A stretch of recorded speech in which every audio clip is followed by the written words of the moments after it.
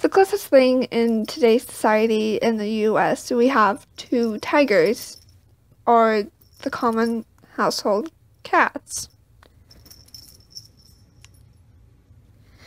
Tigers, or the Panthera tigris, are one of Earth's most unique animals when it comes to behavior.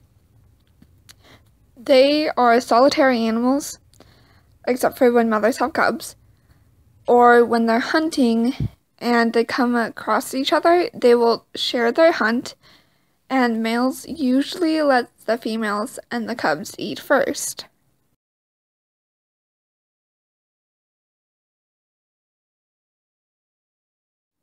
The reasoning behind their behavior is some of the chemicals that occur in their brain, which makes them act in a certain way.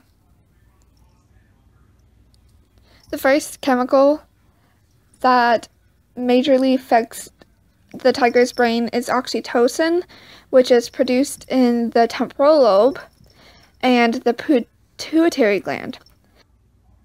Oxytocin produces trust, which they really require in order to be really solitary, but still be able to work together when they hunt. Acetylcholine is the second main chemical in a tiger's brain.